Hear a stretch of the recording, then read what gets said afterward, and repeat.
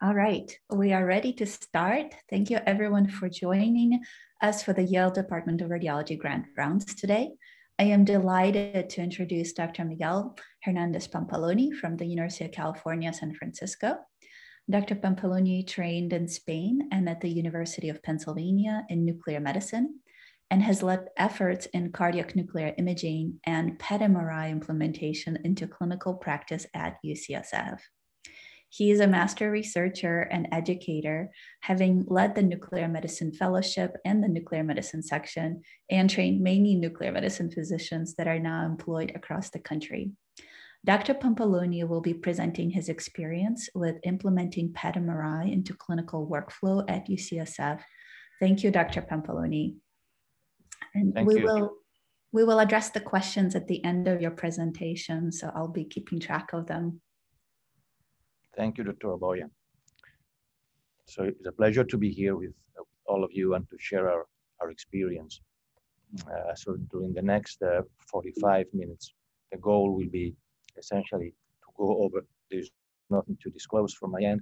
Essentially, during the next 45 minutes, I plan to review our experience here at UCSF with the implementation of our PET-MR system, mainly in the clinical setting, but also a little bit on the research setting, because almost by definition, so this device comes with a research component due to the nature of the hybrid techniques that they share. So essentially, one of the things that I wanted to emphasize is when to do a clinical PET-MR and when to do a research PET-MR. So essentially, the research PET-MR is, I think, very useful and should be one of the goals of using this technique, when we can answer a question by simultaneously evaluating the same process or different processes that can be imaged with these two different techniques. One technique is much more anatomical, but can be also very functional. The other one is more molecular, more biochemical, if you want to say that. From the clinical perspective, when do you want to do that? Essentially, when there are situations when you can extract the maximum information from every single imaging technique, and that is going to modify the management of the patients.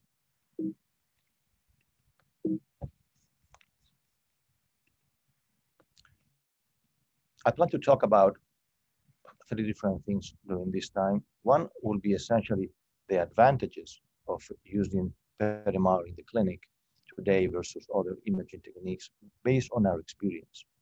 So the second one is review our current clinical applications that we are doing.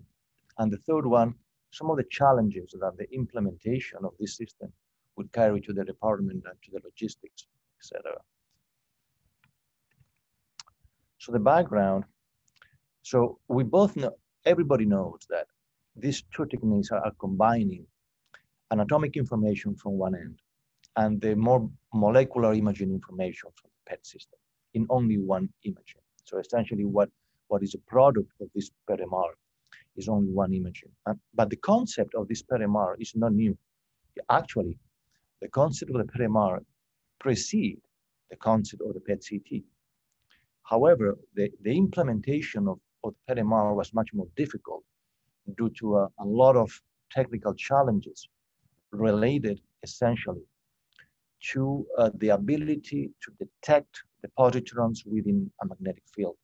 That was much more difficult to achieve when compared to the standard PET-CT, that the CT was much more easier also because of the CT attenuation maps. So essentially the PET-MR did not become a reality until the end of the 2005, 2007. What is the system that we have? So we have a system, there are 2 systems in the market.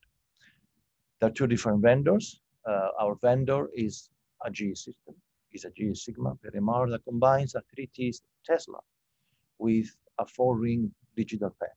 They're combined together in only one gantry. At the end of 2013, we started doing research on this scanner. And the only reason is because there was no FDA approval until September of 2014 when we started doing. some clinical patients as well. So this is actually the first patient that we did. Is more anecdotal that I want to show you because there is always the first one. This is the first coronal views of the patient with MR and the PET that we did, essentially mostly a whole body from the vertex to the mid thighs, and oncology patients. So during the next few minutes, during the next half an hour, we're going to see many of these images. And the main concept for you to remember is that the fact that the simultaneous PET MR, and the term simultaneous is until a certain extent not entirely accurate, because we know that the acquisition of these two images occur in parallel, and sometimes even the sequences of the MR are performed before or after the acquisition of the PET. You can do the simultaneous view, but on the clinical setting, it's not unusual that we do that on a systematic view, one after the other. But essentially, the question is that we're going to have multiple MR sequences, depending on the clinical question that needs to be answered, in combination with a molecular imaging at the same time. So the goal, like in this particular patient with a metastatic GIST with multiple peritoneal implants, is to better characterize the findings, taking advantage of the clinical benefits that both techniques have in that particular part of the body. And this is an important thing to remember. The reason for that is, remember, because we need to consider two different things here. When we are, especially on the logistics side, there are considerations in terms of protocoling, in terms of workflow, and in terms of the technology's ability to perform these imaging studies. It's much more complex, also logistically, to perform a PET MR than a PET CT. So essentially, as probably you already understand, and I really saw that from the first images, the clear indications in my mind for both of the studies combined in the oncology arena, at least, they are not designed by the tumor type, but rather by the study type, because you want to maximize the ability of the technique to visualize that particular process in that particular part of the body. In other words, the MR, for instance, should be the standard of care for the pelvis, for the liver, for the head and neck. But for the chest, perhaps you are better off in the oncology with the CT of the chest. So that you need to really tailor your applications based on the ability of your imaging technique to maximize the results. So that's why, in terms of the protocol, from the MR perspective, we tend to talk about abdomen, pelvis, brain, spine, cardiac, instead of the tumor type. And from the PET, much more general, because the protocols are usually based on doing whole bodies, doing limited PET imaging of the brain, or PET imaging of the heart or the chest, slightly different. This is just an idea, and you're very familiar with all these protocols, but you can see that from the order on the left side of the table to the type of study that you want to do, and then the protocol, they are quite different. They are quite different in terms of a PET MR whole body with the liver, as we will see, will be a whole body PET and liver MR, but then the protocol might be different, might be depending on the contrast you are using, or an MR of the pelvis, depending on what is the process that you want to do. Is somebody that is a suspicion of having a rectal cancer, or is more a GU neoplasia? So those protocols are the ones that at the very end are going to define how you organize your workflow. And that is in very close relationship with the technology's expertise that I mentioned, and I will talk about in a few minutes. In terms of the protocol time, well, some of MR protocols, as you know, may be as long as 40 minutes. So they can be long depending on, so the whole body PET in oncology at least, or I mean right now with the new state-of-the-art machines, they are down to 20 minutes. They can also go lower than that. You can do that probably 12 minutes in the new scanners, or you can do 15, 20 minutes, depending on playing with the dose. Lower dose, slightly longer acquisition, slightly higher dose, shorter acquisition time. So the question is that then you don't want to really keep somebody on the scanner, especially on the MR scanner, for more than an hour, for multiple reasons, as you can imagine. It's not always a very pleasant situation, because it's not either very practical from a workflow standpoint, keeping a scanner busy for 1 hour when you're doing only one study. So what are some potential solutions to achieve that? Well, you can streamline some of the MR protocols. You're reducing them to probably 20, 25 minutes, and perhaps even do shorter sequences on the MR. It's much more difficult to reduce the time of the PET. So essentially, our experience is that our studies, even though they were tailored to be done in maybe 45, 60 minutes, they actually took much longer than that. They took almost 1 hour and a half, because there was a learning curve in terms of the logistics, in terms of doing the protocoling, in terms of doing the sequences, et cetera, et cetera. Now, most of our studies are done, I would say, between 45 and 60 minutes. Technology training is very important. The refinement of protocols to be adapted to this particular type of hybrid technology, which is are slightly different, that the individual protocols of every machine are done individually. The hiccups related to the patient's ability to sustain the imaging all the time, et cetera, et cetera. So essentially, the setup, I mean, we were always trying to do that relatively rapidly, but it can take up to 15, 20 minutes, right? Ideally, you dedicated MR, you want to really reduce that as much as possible to doing dedicated sequences that are going to be more useful. Let's leave apart the financial portion of that, the part that you will be able to bill. And then the whole body PET, that's going to take you 15, 20 minutes from start to bottom, between the patient in and out. So essentially, so you're familiar with this, depending on the whole body PET usually is done from the vertex to the mid-thigh, sometimes from the vertex to the toes, and it takes X amount of time. Now, we don't have a CT for attenuation mapping here. What are we going to use here? For the MR, we need to use probably the Dixon sequence that we use for creating some attenuation mapping. But at the same time, we want to do some dedicated MR depending on what is the clinical question that needs to be answered. Let's do a whole body plus a liver MR, and then the liver MR will contain all the sequences that a typical MR of the liver have. So that is what is creating more complexity, because we'll be doing a whole body PET with some MR sequences for attenuation correction, and then we'll be doing a dedicated MR of the area of the body that has the main clinical question to answer. Because we cannot do in all the patients a whole body MR with all the sequences. That is totally impractical. An example is, for instance, and we will see these cases in a few minutes, for example, the rectal cancer. So the rectal cancer, we will have some sort of sequences that are totally individual to the rectal cancer sequence of the MR, that are different from the liver. And so that's what the expertise of the technologies and the way the studies are protocol is very important, because to really organize your clinical workflow in a manner that you are not stopped and you are not really slow down in the day, because there are 1 or 2 studies that are going to put you very behind in the time.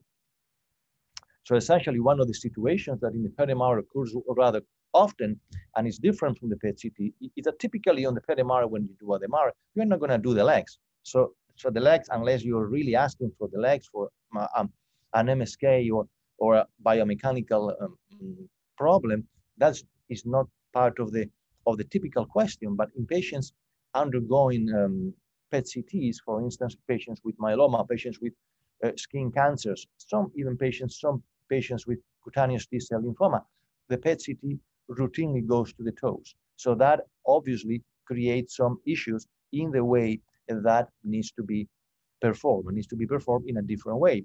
So then you need a separate PET MR for the legs. That means that you are going to spend more time with the patients there. And that sometimes is an issue for patients with multiple myeloma, patients with melanoma, if you are doing these techniques on them. We mentioned the attenuation correction. The attenuation correction is something that intrinsically was one of the major problems with the registration of the breathing, as well another major problem for the gating in the cardiac arena for the implementation of this technique. Essentially, when in the 1990s we would be using PET-only machines, that probably didn't exist because we were doing the emission and then we were doing a scouting with a germanium rod outside of the body, creating the silhouette of the body for the attenuation map. With the PET CTs, there's no problem whatsoever. We use the CT attenuation map. Now, when we use the MR, the situation becomes much more difficult because different portions of the body will have different problems with the attenuation. For the brain, it's not a problem because the brain is not going to move, is within this box defined by the skull, but the mediastinum, the chest, is very problematic. The diaphragmatic area could be a problem, especially the top of the liver. So those areas really require a different approach in terms of the attenuation. I'm going to talk to you about now some of the clinical applications, some of the things that we are doing, and at the end I will mention you also the frequency of how we are doing them. So in intracranial tumors, we are doing that relatively not very often from the clinical perspective, because so we know that there is no a lot of room in terms for the PET in per se, because the MR is the modality of choice, is the standard of care. Only situations after initial post-chemo radiation or even post-surgical, when the clinical question is related to the presence of necrosis, then is when the clinical ability of doing a combined simultaneous FDG per MR on the clinical setting may be useful. And the reason is, as you can imagine, is essentially patient convenience, because it's much easier to do everything with the patient is in one scanner than rather having to move them around. Several PET agents are in the process of being investigated. We've been very active in this area, and I will show you a couple of cases that are also important to trigger the research question for them. For example, there've been F-MISO in looking at the hypoxia of the tumors, fluorodopa, fluorothymidine, or even fluoroethyltyrosine in glioblastomas. This is an example. This is an example of a patient with a long history of the history of lung cancer with prior brain metastasis and now recurrence. Okay, so we know that there's very likely to be something abnormal there. And when you do the combination of the both, and the fact that it's very easy to overlap the uptake of FDG, that area that is very bright, in a portion of the area that was suspected to contain only necrosis, the combination of the two gives you simultaneously on the same time the information.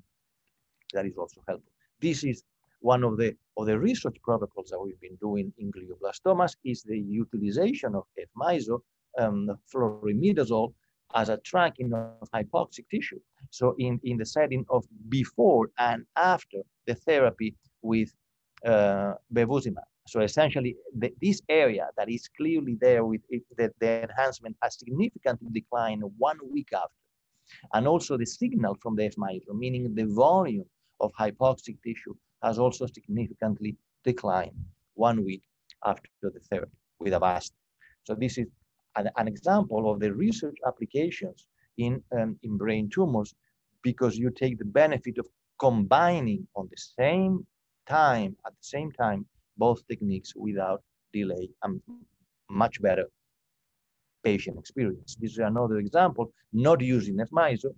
This is using fluorodopa. And what we're looking at here, what we're using here is patients with a metastatic breast cancer, showing in the right hemisphere of the cerebellum status post gamma knife the presence of lesions right there. So it's a combination of multiple agents that you can test, you can validate them, and you can test them in real time with standard of care imaging of MR. That is one of the major advantages that in neurosciences you can use. What about in head and neck cancers? Well, in head and neck cancers, we've been doing several feasibility studies, essentially to visualize the ability to to restage these patients better and easier with PET-MR. And essentially, the main goal was the fact that when you do the PET-CT and the MR in different scanners, then you need to align them. It's not a difficult and impossible thing to align them, but sometimes 5, 6, 7 millimeters cervical nodes, they might not be in the same position when you do the FDG. And that typically is done maybe in a different day. So the patient preparation may be slightly different, and then the results could be different when compared to the time when the patient underwent the MR. So that is something to keep in mind. We have a relatively limited experience of that because and we have like a dozen or 15 patients that seeing no significant difference besides the patient comfort, which I think is quite relevant. Applications could be situations after initial therapy, when the clinical question is more residual disease, recurrent disease, or perineural spread. This is important because the alignment is very difficult with PET-CT in very tight spaces. Incidentally noted patients with the right tonsil mass that underwent a whole body MR. So this is not a study that is also a study of the brain. One of the advantages of the PET-MR is that you can do a dedicated brain MR, clinically with all the clinical sequences with your FDG, and then you can also do on the same setting the rest of the body, which also with the FDG is already injected.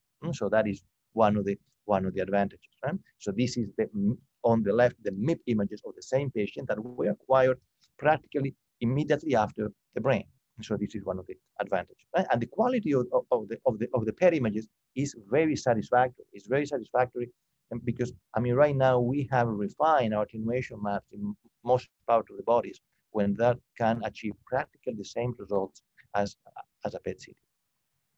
No regional lymph nodes, no metastases, good for the patient. All right.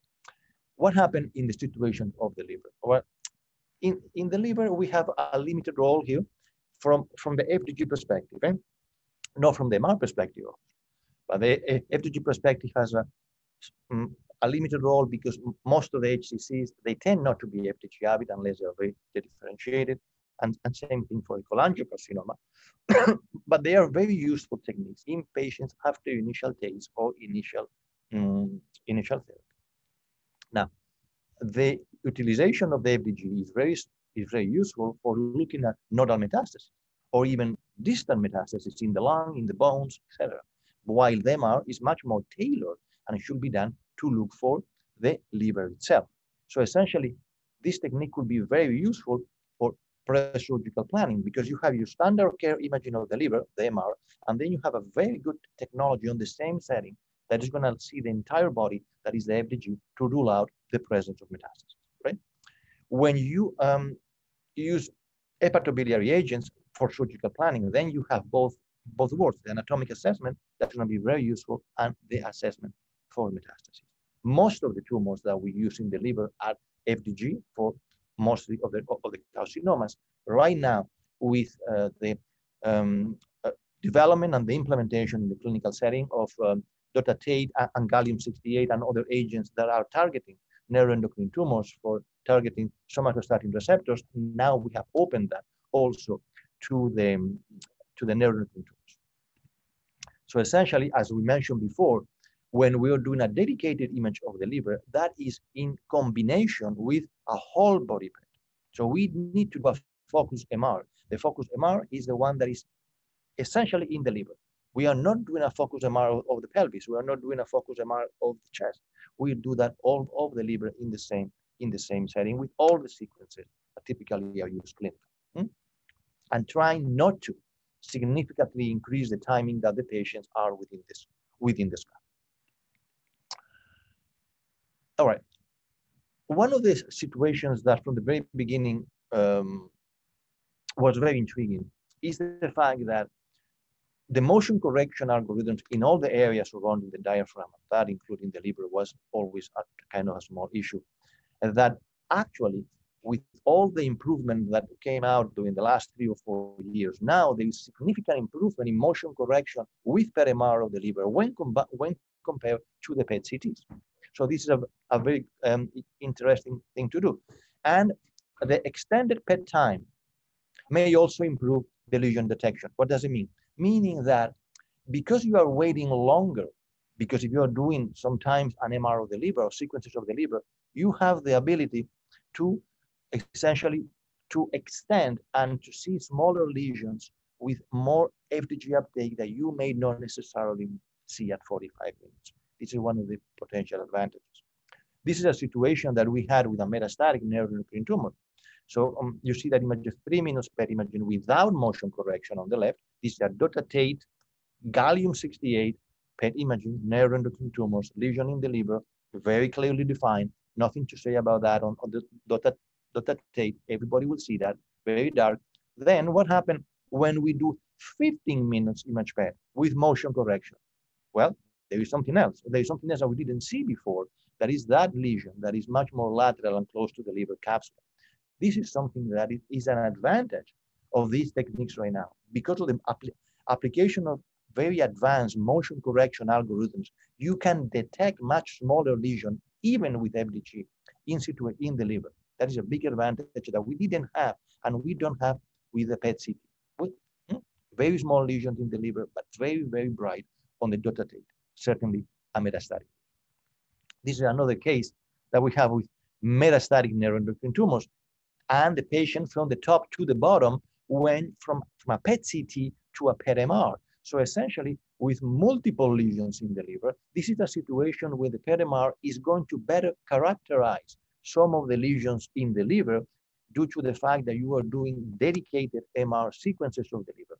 However, because the amount of metastases this patient has is probably in the range of half a dozen, or even more than that, the clinical management is not going to be modified significantly because there is not going to be segmentectomy or partial hepatectomy of this patient.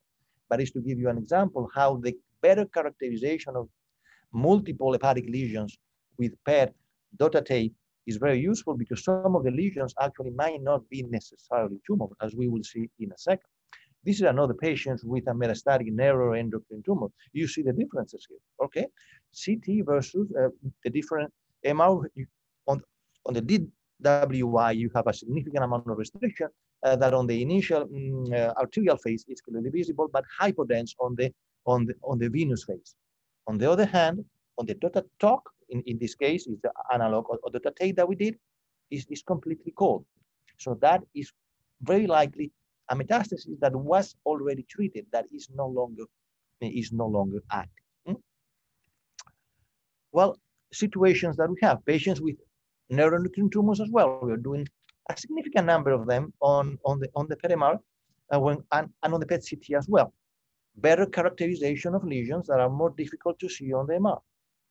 The standard MR sequences were not able to identify until you do the fat suppression that you'll see the bony lesion that the patient had in the lumbar vertebra in L2. That is a very positive skeletal lesion, very clearly seen on the dotatate, much more difficult to see in the standard sequences of the PET MR. And characterizations, as I mentioned, of hepatic lesions in neuroendocrine tumors. This is a classic example of patients with hemangiomas, liver hemangiomas that they might not be, even though with a relatively small restriction on some of the images. And the transitional phase and the hepatobiliary phase has that area that is very dark in the center. But look at the situation here with the dotatalk. Dotatalk is completely negative. There is absolutely no signal. It's also hypodense when compared to the rest of the hepatic parenchyma. This is very classic and almost pathognomonic based on the dotatalk that is a liver hemangioma and is not a metastasis. What about on pancreatic cancer? Pancreatic cancer, still probably CT in many institutions remains the preferred pre-surgical technique for assessment of disease, right? Is an evolving field. And the PET MR, I think, may be very beneficial in assessment of the treatment responders and especially individuals with liver metastasis. Now, because the total lesion glycolysis, which is visualized with the FDG, and the ADC values measured with MR, may very well predict their response before the tumor morphologic changes. So those values are very useful, potentially in the clinical setting. This is an example of that on a patient with a big pancreatic cancer tumor doing on the PET MR with not easy to see on these sequences hepatic metastasis, right? So this is the same patient. So we are not doing a lot of patients with pancreatic cancer because most of our patients with pancreatic cancer, they go to the PET CT. But it's something that for after initial therapy or to assess potential liver metastasis, I think it could be a technique that is very useful depending on each institution. Now we're moving into the pelvis, an area where the MR excels. For the reason because the MR is becoming the standard of care for most of the pelvic neoplasia. One of the things that we have here is in ovarian cancers, cervical, endometrial cancer, prostate cancer, and rectal. So this is where it is a territory of the MR. So there is a very clinical indication for using this particular technique and taking advantage of both when combined with the PET. On the cervical cancer, it can be essentially very well used in the initial stage due to the very high sensitivity of the MR on this situation, and the ability for the FDG PET on these patients to detect distant metastases that are not seen on the dedicated MR, and it's probably much better than the CT. Now, the question that you may have: what about the patients with potential pulmonary nodules that are small, they are under the resolution of the FDG and may not be entirely well characterized with MR? These remain a clinical question here. But if the question is for initial staging, so I think that probably the ability of this technique to combine them in only one is very valuable. For surveillance as well, its use is very FDG is fantastic for restaging, for assess response to therapy, and for surveillance. And the MR, especially in the pelvis, is particularly useful because sometimes there are some pitfalls, as you know, some FDG areas of uptake in the pelvis that are not necessarily tumor, and they are much better characterized with a dedicated MR. This is one of the cases that we have: a 36-year-old female with newly diagnosed cervical cancer underwent dedicated MR of the pelvis with this 2-centimeter mass without parametrical extension whatsoever. FDG uptake, as you can see by that arrow, it's in the cervical mass with no evidence of nodal and distant metastases. They are not seen on the screen, but the distant metastases are seen because the FDG is monitoring the entire rest of the body. This is a PET-MR patient with a 48-year-old still cervical cancer status post-surgery. Okay, now it's presenting with a palpable mass on exam. All right, we have the MR T1 post-con on the left. We have the PET-MR combination there on the right. And what do we have here? We have that area that is not clearly exactly what it is, but is a recurrent cervical cancer. A recurrent cervical cancer seen with that area that is very increased uptake. Is not the ureter, is not a bladder diverticulum, is not a corpus luteum, and is not an annexal mass. This is a recurrent finding. These are something, again, very similar. When you put the fuse of the FDG and the MR on the left, when combined to the MR only on the other side, so it's much more difficult and better characterize these retroperitoneal lymph nodes when you combine them, especially when the RP nodes are small, when they are 6, 7, 8 millimeters, but they are very avid. Then you have a much better grip in really characterizing them and knowing what they are. So rectal cancers, for the benefits of the PET-MR, we mentioned that already. For the T-staging and for the regional assessment of lymph nodes is fantastic. The FDG PET, I think it's not the standard of care for the initial staging, but it's very good for detection of RP nodes and regional and distant metastases. And the MR is also, and it should be the standard of care, I think, for liver assessment. So this is a patient that with the MIP images of the FDG there, with that area that is posterior, that is essentially primary tumor right there. So essentially, what are the benefits of this technique is that they can upgrade and upstage the patient, or not change it at all, because if they are negative for other metastases or lymphadenopathy. So that is the advantage. In only one setting, you can do essentially both. Now, prostate cancer. Dedicated MR of the prostate. Practically, nobody will argue that now is a standard of care for staging and restaging of the patients that didn't undergo radical prostatectomy, and also for regional pelvic relapse. On the PET side, there's been in the last 15 years a lot of interest in that due to the ability of high overexpression of multiple antigens in the surface of the prostate cells, of the cancer cells. And there's been a lot of interest using C11 fluorocholine, using fluorocholine, the Axumin, the fluticovine that is now FDA approved, and now using the PSMA agents, using either gallium-68 or fluorine that are already in the market. And they've been one of them with gallium approved at the beginning of the year, and probably the one with fluorine will be approved at the end of May. So that is essentially making a lot of indications, especially in patients that are high risk, patients with Gleason of 4+4 and above, on patients with biochemical recurrence, those patients with a progressively increased of the PSA. Very, very useful technique. We've done tons of them. We are doing really a lot of patients with prostate cancer, either high risk prostatectomy or biochemical recurrence. It's an example of a patient high risk prostatectomy. Unfortunately for the patient, multiple PSMA, which is a protein that is a transmembrane protein in the overexpressed in adenocarcinoma of the prostate, is also present in the normal prostate cells, but is overexpressed in adenocarcinoma. That's why we see them. There's no reason why you have PSMA uptake in other parts of the body. That is not entirely true, because we've seen that the expression of this protein in Paget disease and anecdotally also in other tumors, such as lung cancer and even gliomas. But this particular patient, as you can see, has lymph node metastases and osseous metastases that are seen with that. Patients coming back after prostatectomy with a PSA of 0.8 after prostatectomy. Okay, these are the dedicated T1 postcon images showing that particular area that now you are practically certain that PSMA uptake is a local recurrence. There is no doubt about it. The good thing about that is that the patient did not have any regional or osseous pelvic lesions, but the recurrence is there.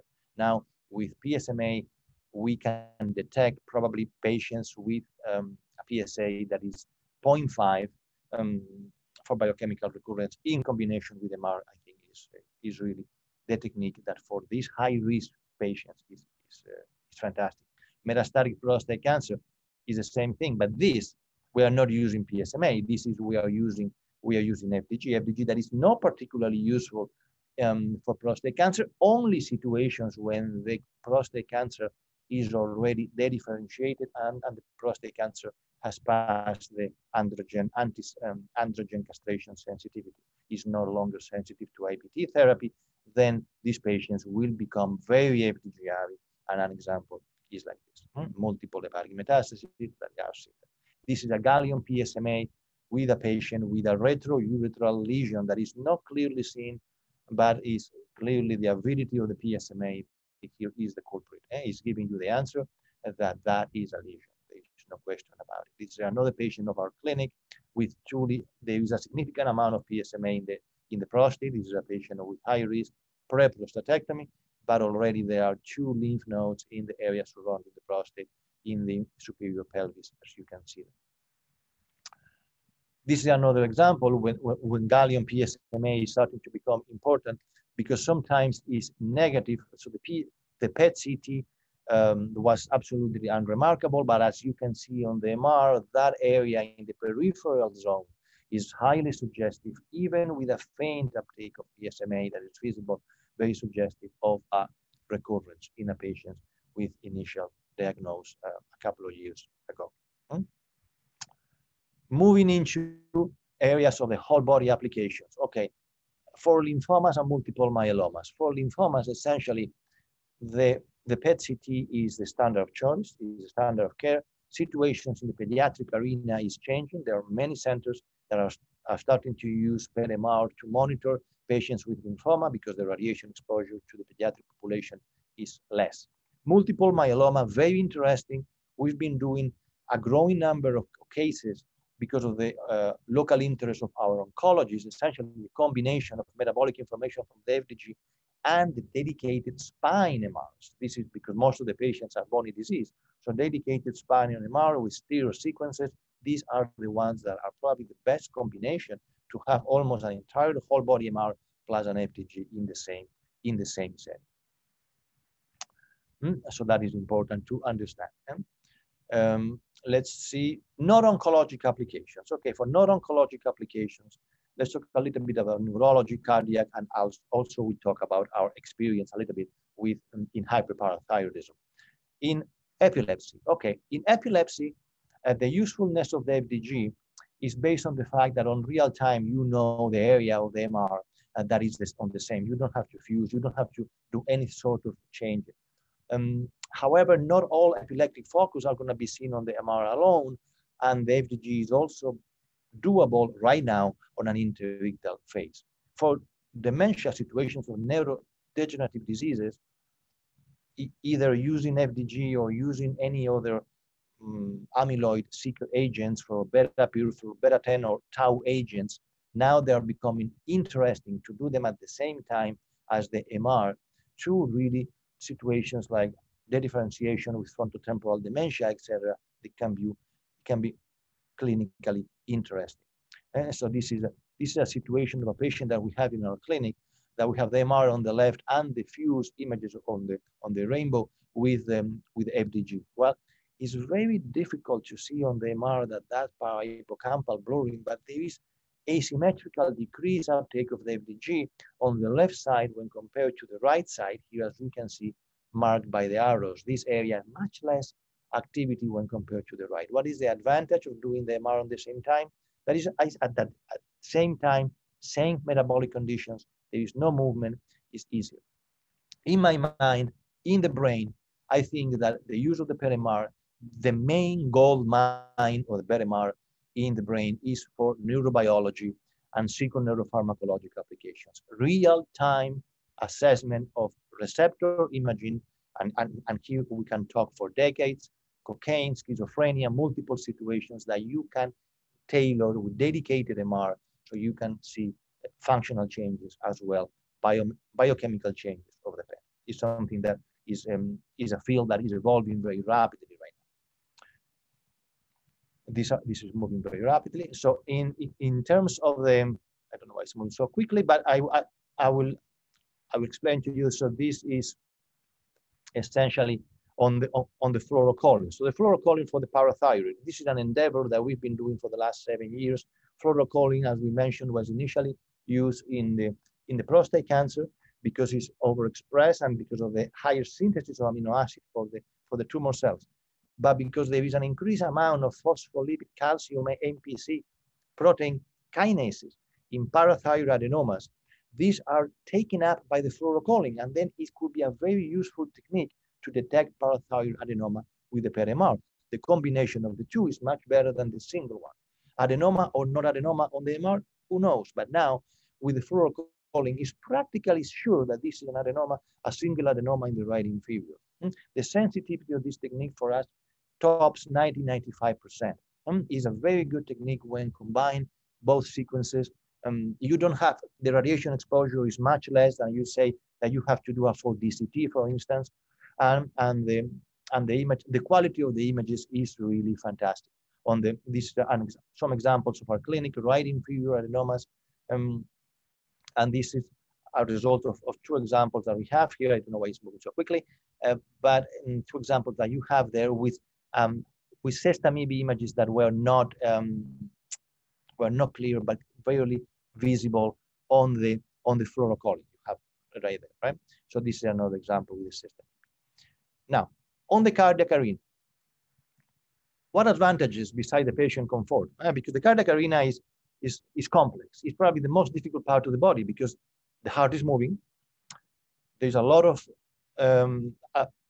artifacts and gating problems related to the cardiac motion, to the respiratory motion, to the diaphragm, and the blood is moving inside the heart. So it's not easy. So it's certainly an advantage for the patients if we are doing the images only in one setting, much more advantageous as anything else.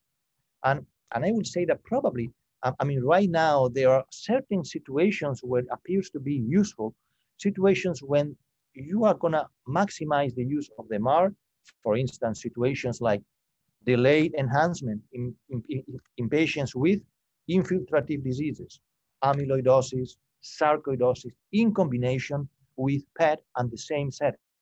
Better characterization of subendocardial inflammation with FDG, with amyloid as well, for instance, with sodium fluoride. We can combine those in situations of a PET MR for a combination of microcirculatory dysfunction, looking at the myocardial flow reserve with the PET, and at the same time, with perfusion agents, we can have doing cine or even delayed enhancement in patients with MR to look for changes in left ventricular volume dilatation. A population could be patients with hypertrophic cardiomyopathy, patients with hypo. So these are potential applications that are there right now. They are not yet entirely in the clinical setting because there are a lot of logistics issues that are related as well, unfortunately, to the finances and to the billing. But for the appropriate cohort of patients, there are some applications that are still there. The challenges, as I mentioned, remain. I mean, we are going there, but it's sometimes respiratory and cardiac aging remains a problem. So the PET-MR in pediatrics, so we already mentioned that the decreased radiation that is essentially coming from the CT is no longer present. You don't have to do it. And then with the improved motion correction algorithms on the PET-MR, that is becoming much more attractive right now. We can also decrease the dose of the radiotracer of the FDG, giving 3-5 millicuries maximum. What is our volume? I mentioned to you that at the end, well, our volume, clinical volume, most of our patients are oncology patients, and most of them that we do are patients with gallium dotatate or FDG. And what are the indications? Mainly prostate, mainly cervical cancer, ovarian cancer for restaging, or rectal cancer. Epilepsy, we do a fair number of cases. We also do a fair number of patients with multiple myeloma, and some of them with head and neck.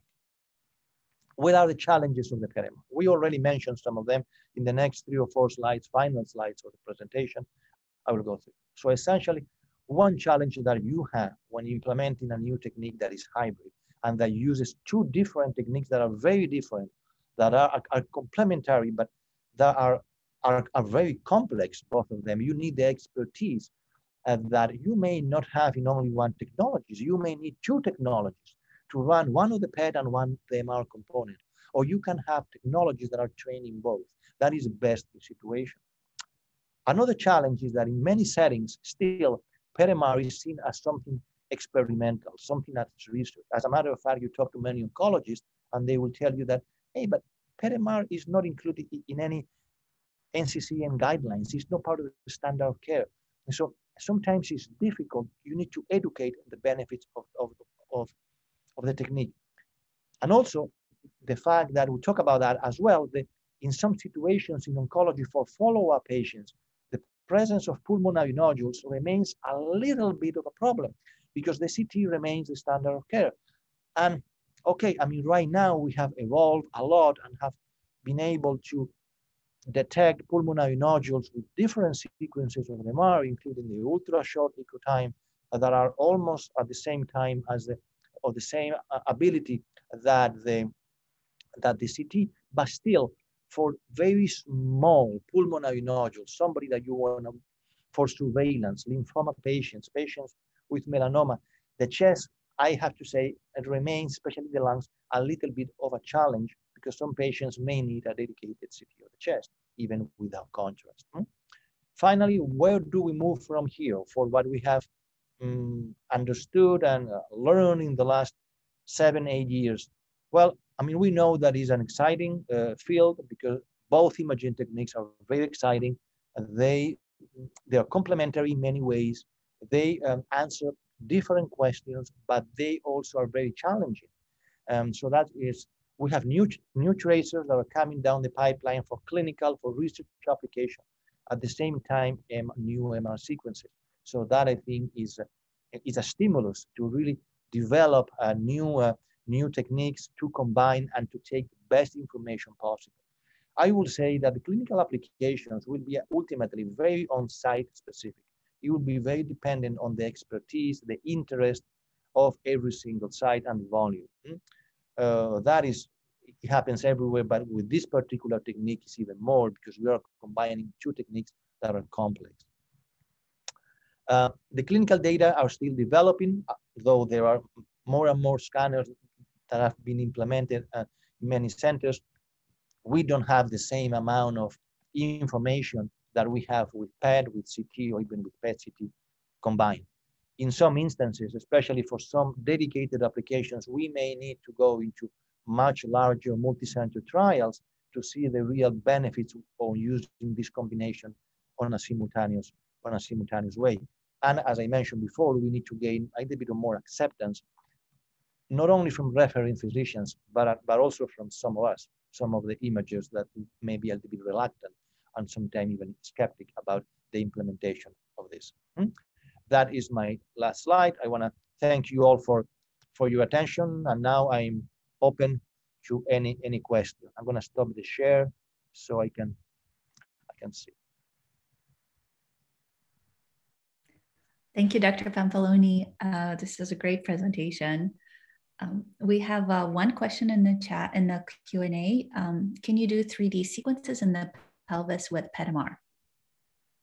Yes.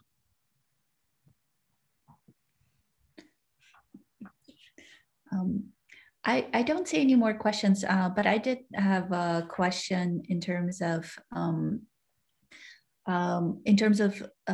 implementation and having high enough clinical throughput of the PET-MR and good use of PET-MR.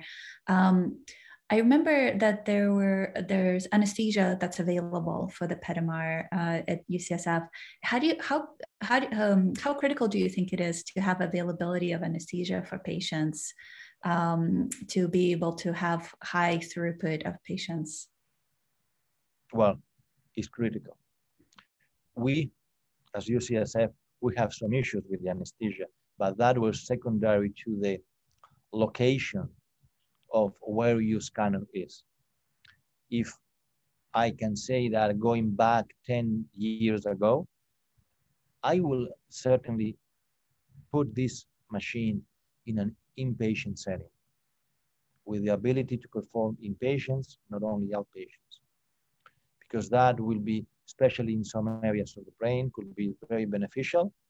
And also for some pediatric patients would be extremely beneficial, but some small kids may require some sort of sedation. Not only because of the test, but also because of the MR itself. So that's why I think that having the ability to use sedation or anesthesia is of high value. Oh, thank you. There's a follow-up question. Do you use the PET-MR for many pediatric applications, considering? Well, that is a great question, but I have a bad answer because of, and you shouldn't ask me this question because I'm going to say that unfortunately, no. Unfortunately, we don't use it for a lot of pediatric applications. And the reason for that is mainly because of the location where the scanner is. We have a scanner that is probably 15 minutes away from the main children's hospital. So it's not an inpatient facility. Most of the kids that I will put on the PET-MR are kids that are 8, 10, 12. Some of them may require some sort of sedation. We don't do that. We do older teenagers, then because they don't require anesthesia. So if you have a scanner that you can have small kids in that, I think that is a great technique for follow-up patients with lymphomas and sarcomas are two examples. There are many centers that are now using this technique preferentially in the pediatric population with great success. And also for the brain, patients with medulloblastomas, patients with pontine gliomas for research purposes. This is a device that could be very useful.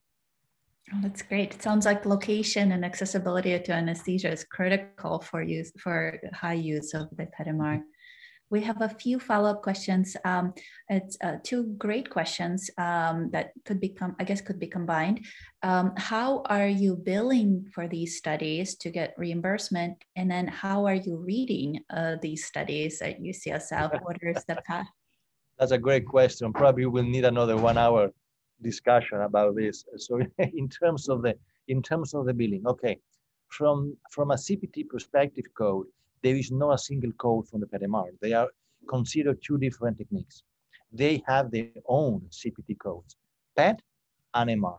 So what you do, you bill for a whole body PET that it has their own CPT code, and then you bill for the dedicated MR of the part of the body that you are more interested. Let's say a patient with a cervical cancer. You do a whole body PET, and you do a CPT code of a pelvic MR, and you bill for that. That is, you have two separate billings.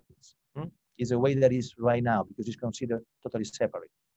In terms of the interpretation, I mean, our goal is to maximize the ability and the expertise of the readers. What we do is that we always use people with specialty expertise in nuclear medicine and molecular imaging, and let's say abdominal imaging, neuroradiology for that parts of the body that are part of the MR. So if there is a patient, let's say, with liver cancer, we want to have somebody with abdominal imaging expertise for the MR and somebody with an expertise on the nuclear side for the FDG or the dotatate, whatever agent that is used. We tend to use a complementary approach on that. But we want to, because it's an evolving technique, we want to have the maximum expertise in reading them. We don't want to fall down on that. It's so difficult to implement it from a workflow, logistics perspective, engineering perspective, that we want to give the best. That's great. So it looks like in summary, you're able to bill for separate CPT codes, and then you do joint reports between different sections. Yes, that's right. And I have one last question. What sort of support do you need from the physicists, from the medical physics section? Well, is relevant. Is relevant. That's an interesting question because, I mean, there is always support from the vendor. So the PET-MR itself is something that is developing. There is constant upgrades to the software from the PET perspective, but especially from the MR perspective. There are upgrades in terms of the sequences, in terms of shortening sequences, etc. Locally, we really need to have some sort of expertise that is a combination. Our UCSF, we use expertise from engineering, and we use expertise as well from people that are more expert in basic research MR and nuclear medicine techniques to combine them. But it's an evolving field because it's relatively young, especially the implementation into the humans. I will suspect that the engineering part of the device is something that, although is becoming more standard, it would always require a very tailored and dedicated expertise from as many people that you can put together. So it's not that somebody with expertise in nuclear can be the person to go for MR sequences implementation and vice versa, because they are too complex, and putting them together in this device is not easy. Well, Dr. Pampaloni, thank you so much for presenting at our grand rounds. It was a fantastic talk, and we learned a lot. We probably will have even more questions as we're going to be bringing PET-MR here to Yale, and we just want to thank you. It was my pleasure to be here. Thanks a lot. You know how to reach me. Any question you have, feel free to email me, and I'll be more than delighted to answer you. Thank you. Thank you, everyone. Take care.